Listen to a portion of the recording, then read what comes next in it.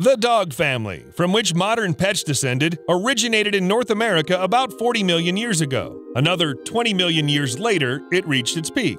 But something happened, and the dogs began to disappear quickly, one species after another.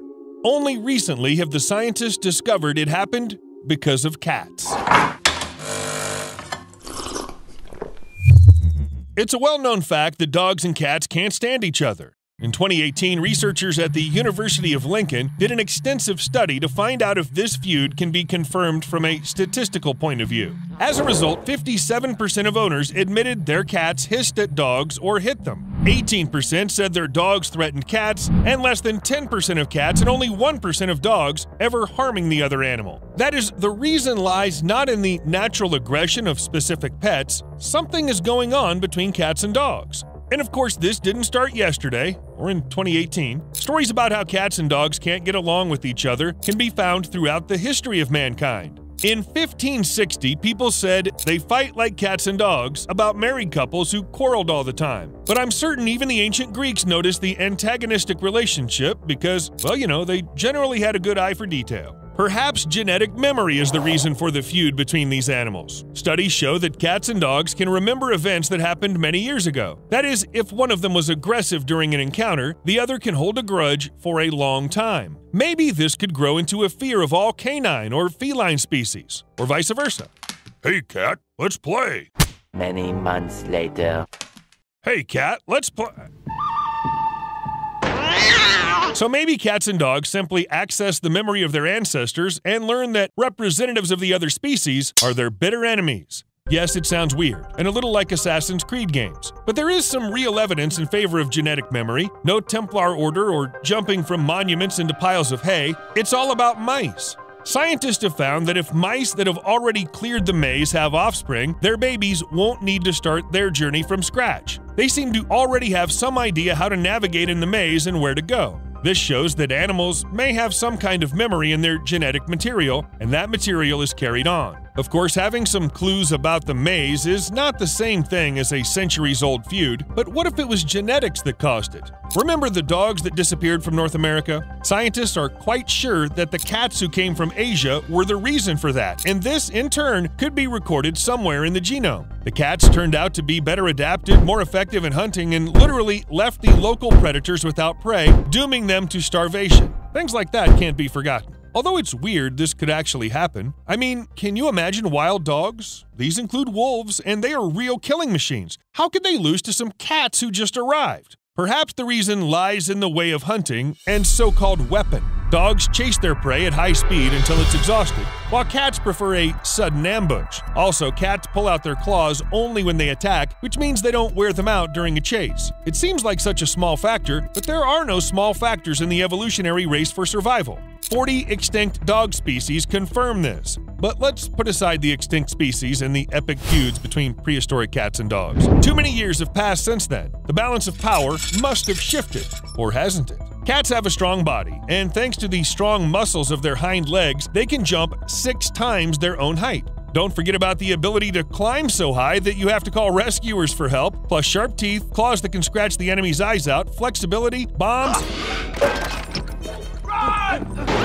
Okay. They have no bombs. For now, anyway. The average dog runs roughly as fast as the average cat, but the dog can hardly climb a tree. The only chance to win is to grab the cat with its mouth. So if both animals were the same size, the dog would stand no chance. A good example is a fight between the wolf and the lynx. Many experts believe the wolf is superior to the lynx when it comes to protecting its territory, but apparently lynxes can only be killed by other lynxes. At the same time, male lynxes can easily deal with wolves, especially young ones. Of course, I'm not talking about attacking an entire pack. This attempt is doomed to failure from the start, but attacking a lone wolf is a different story. Here, the lynx has such good chances of winning, it may well affect the entire population, eliminating wolves one by one.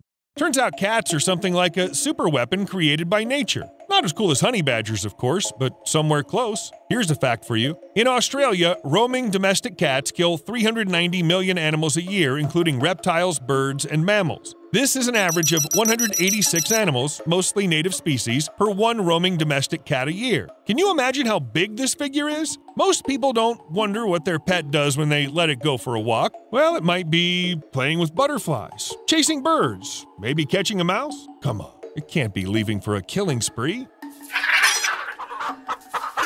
Today, about 2.7 million Australian domestic cats are free to roam and hunt wherever they want. But the reason is not only nobody restricts their movements, the cat's DNA has not changed much since they were domesticated. That is, the cats that used to be wild but then began to catch mice near human dwellings, and those cats that purr in your lap are almost the same animals. In terms of genetics, of course. Unlike dogs, they were not subjected to rigorous selection for certain qualities. People didn't look for or breed cats that were good for a certain task. They were already perfect as they were. So cats kept their wild abilities, and dogs, well, dogs have changed a lot over millions of years. Coexistence with humans made them much weaker than the wolves, their closest relatives. Wolves are smarter than domestic dogs because they're used to constantly thinking in order to survive. They're much stronger and have more stamina. But what's more important is that wolves live in packs. It was the pack that allowed them to survive from ancient times to the present day. As Dominic Toretto would say, what's real is family. I don't have friends.